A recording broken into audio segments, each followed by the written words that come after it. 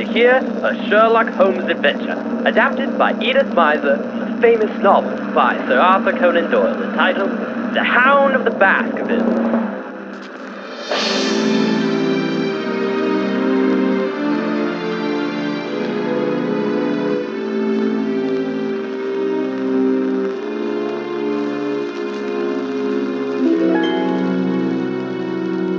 Tonight's story will be the 5th installment in our tale.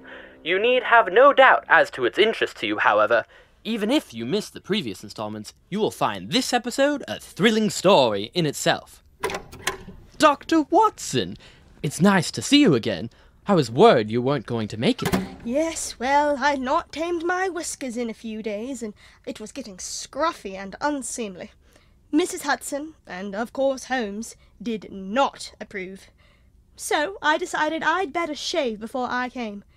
I will admit I would have been even later than this had I not remembered a gift given to me by a colleague earlier this month. And what gift was that, Dr. Watson? Wouldn't you believe it? An electric razor. It works swimmingly and rather quickly, too. Got rid of the bristles much faster than my standard blade did. An electric razor? Well, that's certainly new. Would you mind telling me more about it? Easiest, smoothest shave of my life.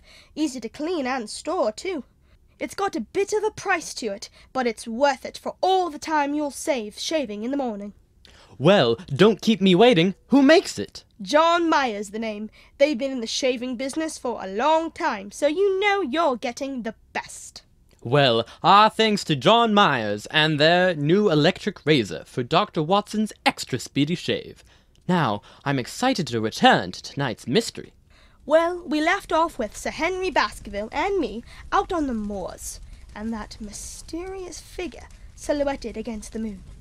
Sir Henry was convinced it had something to do with the curse of the Baskervilles, the large, black, spectral hound which was supposed to haunt the family, and which the peasants around Baskerville Hall claimed to have seen the night Sir Charles Baskerville was found dead.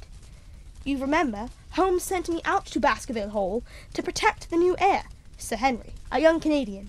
I was given strict instructions to write Holmes the details of everything that occurred. Well, to resume the story, it was in the afternoon following our nocturnal sally out onto the moors to try and capture the escaped convict named Selden, the brother-in-law of Barrymore, Sir Henry's butler. You'll be glad to know we did get back safely. Our nerves a bit shattered. Well, the next day was dull and foggy, with a drizzle of rain. Neither Sir Henry nor I had stirred out of doors. The house was banked in rolling clouds, which lifted now and then to show the dreary curves of the moor, with thin silver veins on the sides of the hills, and the distant boulders gleaming where the light struck their wet faces. Everything was melancholy outside and in. The old house had a feeling of gloom and dread about it, as though some horrible danger were lurking near at hand, ready to strike. I was seated at the writing table, scribbling off my notes to Holmes. Sir Henry, in a black reaction, after the excitement of the night before, paced restlessly up and down in front of the fire.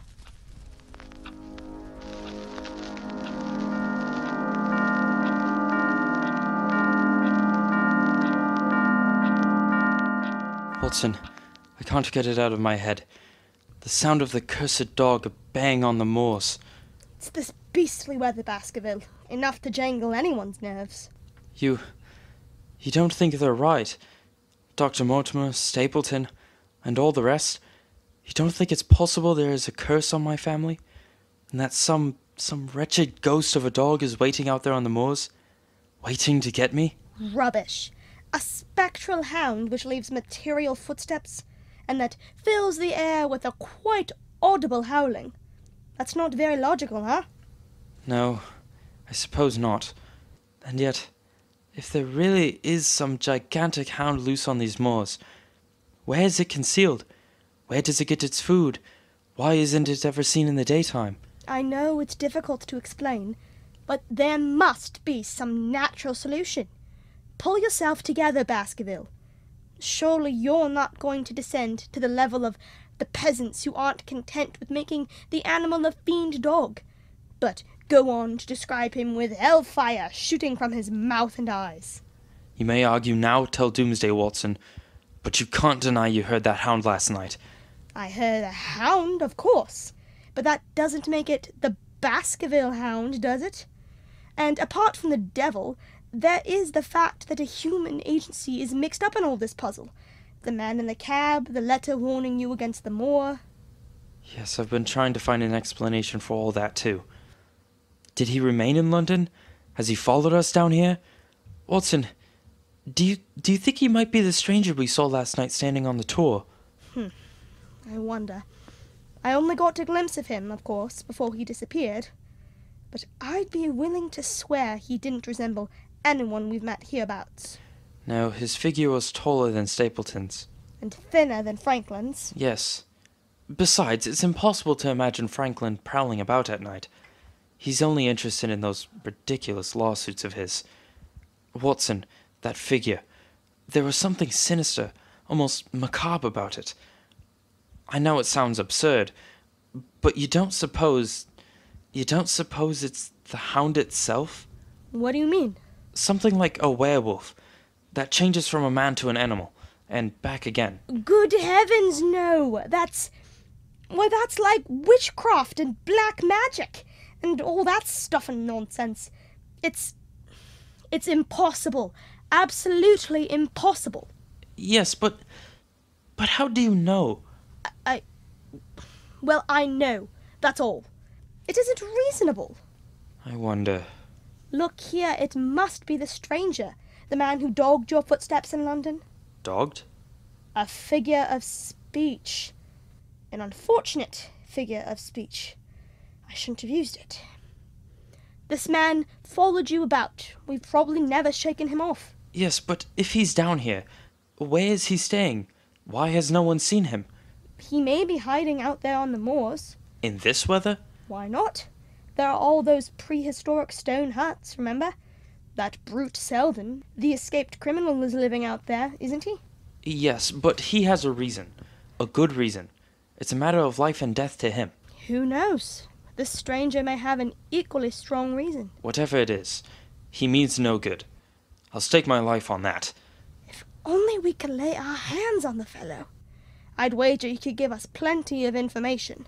You may as well search for a needle in a haystack as to try to find a man who wants to stay hidden on those cursed moors. Oh, that reminds me. Barrymore seems to think he has a grievance. How so?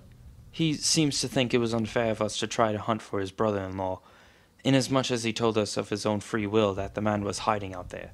Yes, but it wasn't of his own free will. We forced him to tell us.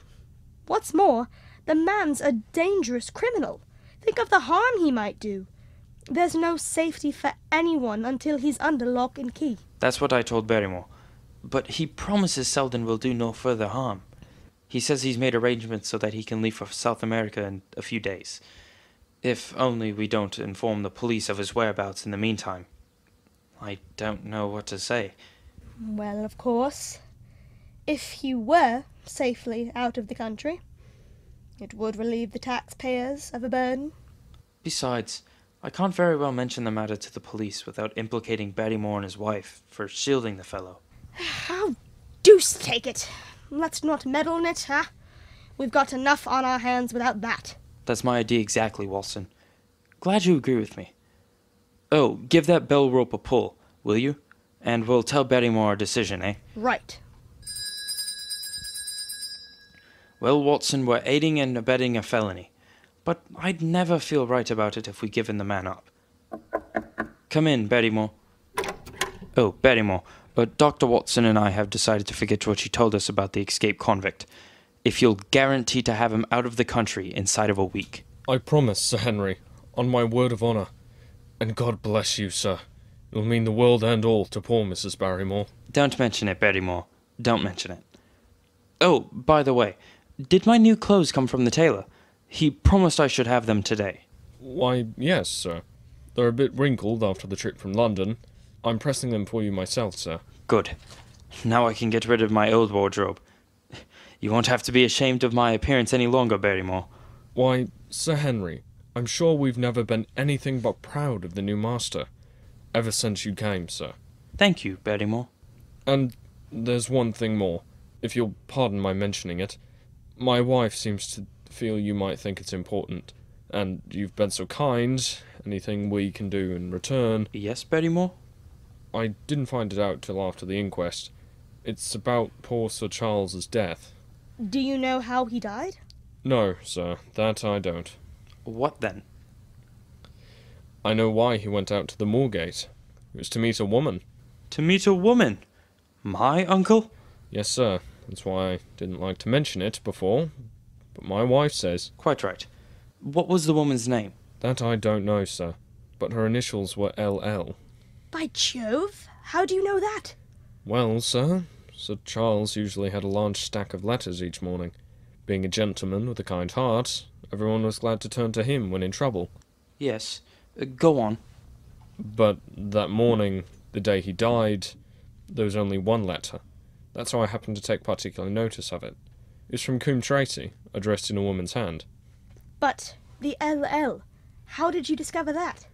Only a few days ago. My wife was cleaning out Sir Charles's study. She found the ashes of a burned letter in back of the grate. Most of it was gone, but one little bit sort of hung together, and you could still read the writing. Splendid. What did it say? As you are a gentleman, burn this letter and be at the gate by 10. And it was signed LL. Did you save the slip of paper? No, sir. It crumbled to bits when we moved it. Have you any idea who this LL can be? No, sir. That I haven't. Never mind. We'll ask Dr. Mortimer when he comes to dinner tonight. He knows every chicken child for miles around. Will that be all, sir? Yes, Barrymore. And thank you. Thank you, sir. Well, Baskerville, what do you make of that piece of news? It seems to leave the darkness darker than ever. I'm not so sure. LL. Perhaps those initials will prove to be the key to this entire mystery.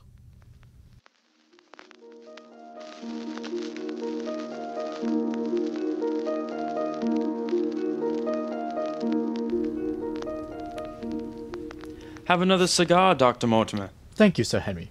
I will. Ugh, what a night. The moors are practically flooded, and Grimpen Mire is becoming more treacherous every moment. Have you found your spaniel, Dr. Mortimer? No, I haven't, Dr. Watson. I've whistled till I'm blue in the face. I can't imagine why he ran away. Poor little fellow. I hope someone's taken him in. By the way, Dr. Mortimer, I suppose you know very nearly everyone living in this district. Well, there's a few gypsies and peddlers I can't answer for, but among the farmers and gentry there isn't anyone I haven't tended at one time or another. Do you know of any woman whose initials are LL? L.L. No, I can't say I do. Hold on, though. There's Laura Lyons. Her initials are L.L., but she lives at Coombe Tracy. Who is Laura Lyons? Why, she's Franklin's daughter. You mean old Franklin, who's always having lawsuits? Exactly. She married an artist named Lyons. He turned out to be a thorough blackguard and deserted her. I'm not saying she wasn't as much at fault as he was. She's a handsome piece. But forwards, if you know what I mean. Of course. Well, her father disinherited her, because she married without his consent. And for other reasons too, I'm told. How does she support herself? Well, her story got about, of course. Several people did what they could to help her earn an honest living. Anyone in particular? Yes. Stapleton and Sir Henry set her up in a typewriting business. Typewriting, huh? Yes. But why all this curiosity? What has Laura Lyons got to do with the mystery of Baskerville Hall? Oh, nothing. Nothing at all. Look here, Mortimer. If you and Dr. Watson have finished your conversation about the fascinating Mrs. Lyons, what do you say to a game of écarté? Splendid. Good. We'll go into the game room. Will you join us, Watson? No, thanks. You can tell Barrymore to bring my coffee in here. I've a postscript to add to my letter to Holmes. Right. Come along, Mortimer. Laura Lyons. I wonder why she wanted to see Sir Charles. Your coffee, sir. Oh, thank you, Barrymore. Just put it down here, will you? Very good, sir. Oh, Barrymore, have you seen your brother-in-law since last night? No, sir. But the food I left for him was gone. So he must be around somewhere. Unless... unless it was the other man who took it. The other man? What do you mean? There's another man living out there on the moor. Selden told me. He's seen him. He's hiding too, but he's not a convict. I don't like that, Barrymore. Nor do I, Dr. Watson. There's foul play somewhere. There's black villainy brewing. I'll swear to it. Look at Sir Charles's death and the noises on the moor at night. Now that man waiting out there. What's he waiting for? That's what I want to know. But I'm wasting your time, sir. I beg pardon. Yes. What's he waiting out there for? In the wind and the rain? What's the answer to that question? I wonder if Laura Lyons knows.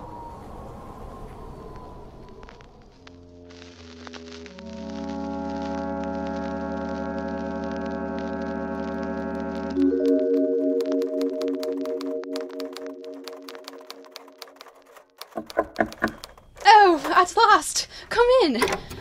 Oh, darling, I thought you were never... Oh, I beg your pardon. I was expecting someone else. I'm sorry, Mrs. Lyons. I hope I'm not intruding. Not at all. Please come in. You want some typing done? Well, no, not exactly. I'm Dr. Watson. I'm staying with Sir Henry at the Hall. And, of course, I've had the pleasure of meeting your father, so I thought. There's nothing in common between my father and myself. If it weren't for the kindness of the late Sir Charles Baskerville, I could have starved, for all my father cared. As a matter of fact, it's about the late Sir Charles Baskerville I came to see you. Sir Charles? But that is... What can I tell you about him? You knew him, didn't you? He helped me on several occasions. Did you correspond with him? What is the object of all of these questions, Dr. Watson? The object is to avoid a public scandal. It would be wiser to answer my questions than to let matters pass out of our control. Very well. What are your questions? Did you correspond with Sir Charles? Yes. Have you ever met him? Once or twice when he came to Coombe Tracy. Mr. Stapleton carried out most of the business between us. Did you ever write Sir Charles suggesting a meeting? Certainly not.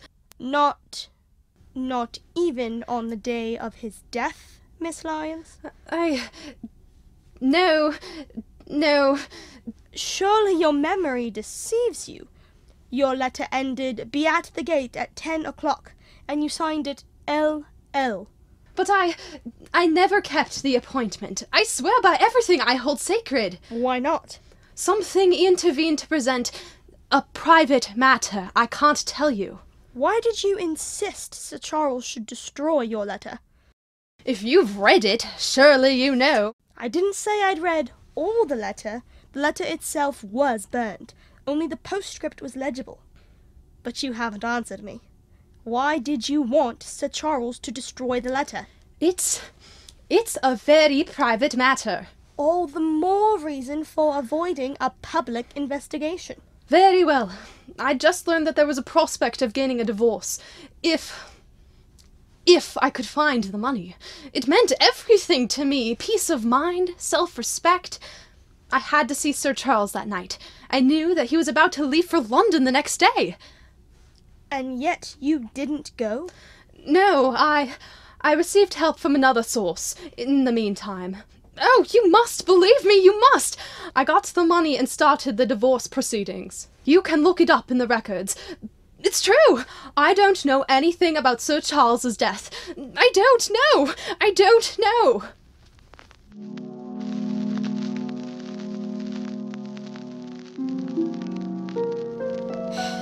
The Lord deliver me from hysterical women. I don't know any more than I did when I went to Coombe Tracy. And now the sun's setting. It'll be dark before I get back to Baskerville Hall. There's the moor to cross, confound it! Wish the place didn't look so gloomy. That black tor, where that figure stood, and all those stone huts. I wonder which one he's hiding in. What if he jumps out at me? What's that? Oh, it's only old Franklin. Thank heaven for that.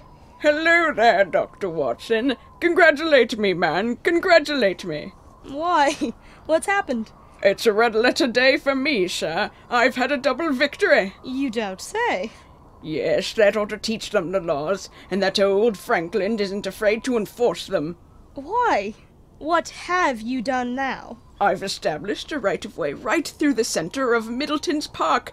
Yes, sir, slap across it, within 100 yards of his front door. We'll teach those country magnates. They can't ride roughshod over the rights of the commoners. Confound them. Really? But that's not all. No, sir. The best is yet to come. I've closed the wood where the Fenworthy people used to picnic. These infernal people seem to think there are no rights of property, and they can swarm where they like with their bottles and papers. Well, I haven't had such a day since I had Sir John Morland up for trespassing because he shot in his own warren. How on earth did you do that? Unearthed an old ordinance. Time of Cromwell it was. Yes, sir, it cost me £200, but I got my verdict. Did it do you any good? Certainly not. I'm proud to say I'm entirely disinterested in the matter. It's for the good of the community. That's what the authorities won't understand. Why, would you believe it, they called me a meddlesome old fool. Old fool, eh? I could tell them something they're dying to know. But nothing will induce me to say a word now. Not a word. Oh? You know something? Know something, that I do. What about the convict on the moors? The one they've been hunting for high and low. You know where he is? Certainly I do. I haven't seen the man himself, but I know where he's hiding right enough. And I know who brings him his food. Yes, but you won't tell. You said you won't tell. Indeed I won't. It's a boy. A young boy. Comes over every day from Coombe Tracy.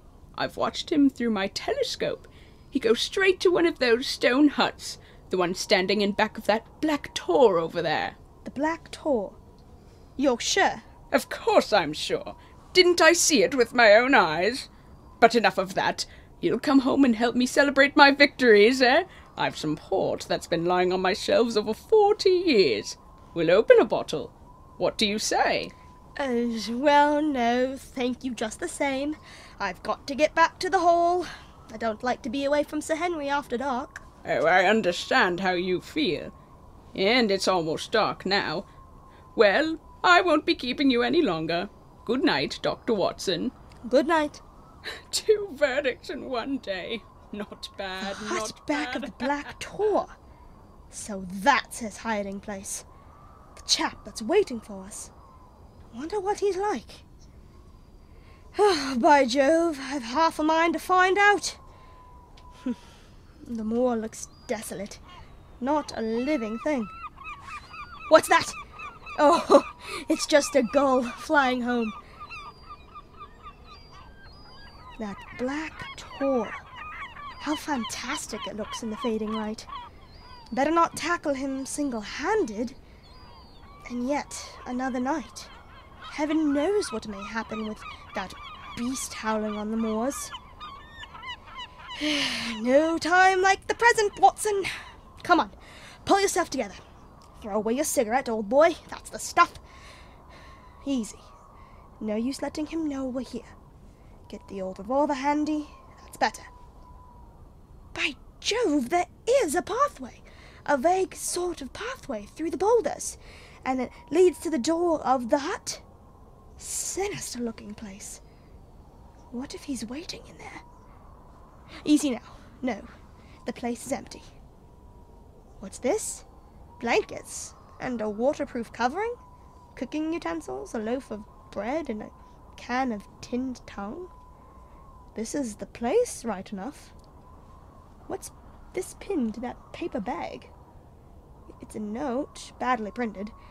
Dr. Watson has gone to Coombe Tracy. Dr. Watson?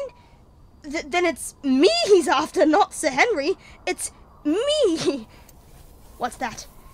Footsteps. He's coming back. He's coming. Closer, closer. His shadow. His shadow's falling across the doorway. Lovely evening, Watson. Holmes? Holmes? Yes.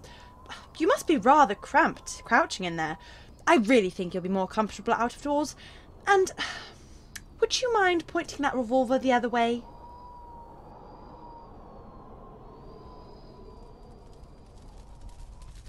Well, I'll bet you were glad to see Sherlock Holmes. Glad? I was never more delighted to see anyone in all my life.